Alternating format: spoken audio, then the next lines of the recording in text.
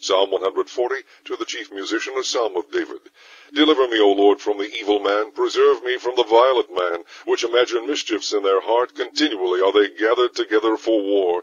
They have sharpened their tongues like a serpent. Adder's poison is under their lips. Selah. Keep me, O Lord, from the hands of the wicked. Preserve me from the violent man, who have purposed to overthrow my goings. The proud have hid a snare for me, and cords. They have spread a net by the wayside. They have set gins for me. Selah.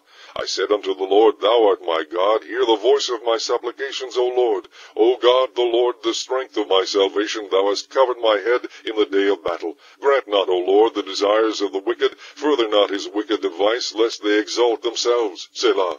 As for the head of those that compass me about, let the mischief of their own lips cover them.